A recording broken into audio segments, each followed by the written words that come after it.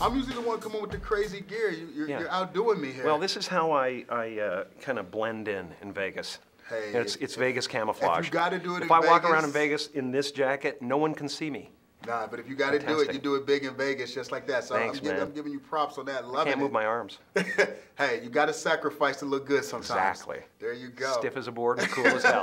Hey, but you're always cool. Speaking of which, you went in on this one. I like the way you went back to your In Living Color roots. Yeah, well, you know, it was a nice character. You know, it was something we discovered at the last second when we were doing makeup tests and stuff. I always have them bring mics and, you know, things, you know, mic me up and camera me up for the makeup test because I want to play, you know.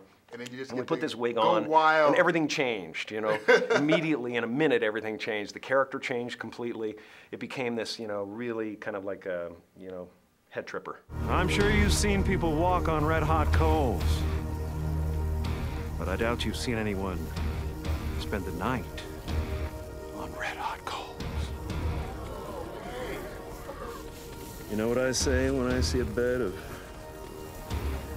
red-hot coals? Like a guess.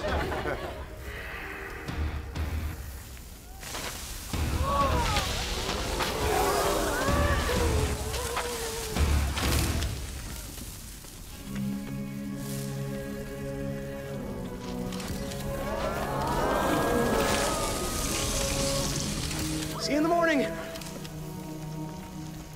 Somebody give me a wake-up call or I'll sleep right through.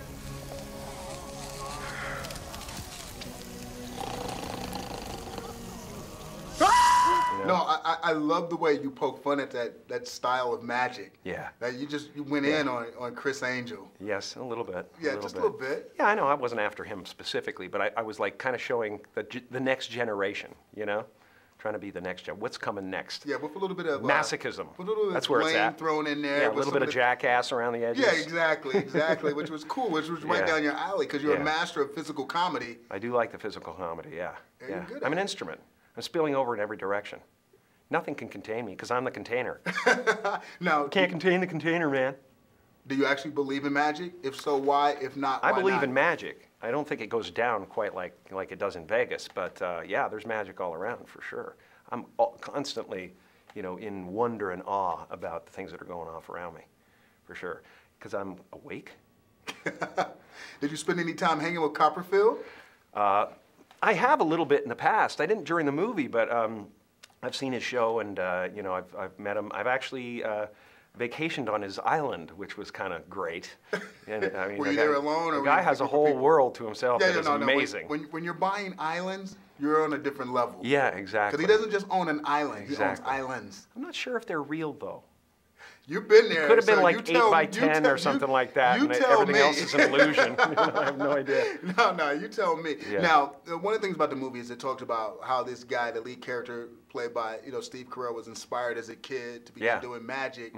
When's the first time you ever performed in front of an audience, and what did you do? Well, it was in the living room for me. It was, you know, I actually, you know, I probably was, you know, 5 years old, maybe younger, where I looked at my dad and I saw him. He was very outgoing, very entertaining, animated guy. So when he told a story, he wrapped everybody's attention completely. It was like, he didn't just say like, you know, so the guy walks in. He's like, so the guy walks in.